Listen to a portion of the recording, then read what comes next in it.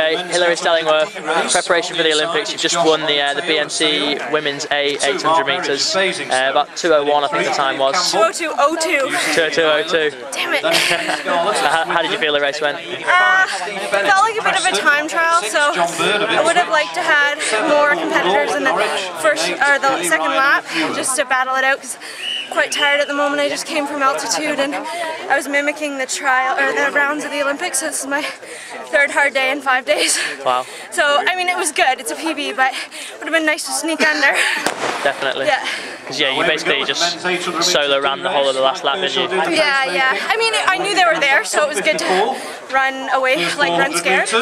But yeah, I think I needed a bit more of a fight in the last 200, so I was just, yeah, it was okay though. So whereabouts are you based at the moment? I just came from St. Moritz, Switzerland, and then I head into the village for a couple days to get used to it, I guess, and then we go to Germany for our Canadian camp, and then we actually come back, so.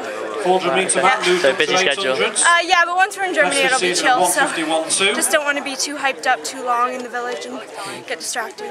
And you run for a Speed River Track Club over in Canada, and you said your coach is awesome. He is, yeah. Deuce Thomas is our coach, and then my husband Trent helped coach me, so it's a good collaboration, and yeah, we're really lucky to have a great group in Speed River, and really proud to be part of that. So it's clearly working, so best of luck going forward to the Olympics. Thanks a lot. Cheers. Cheers.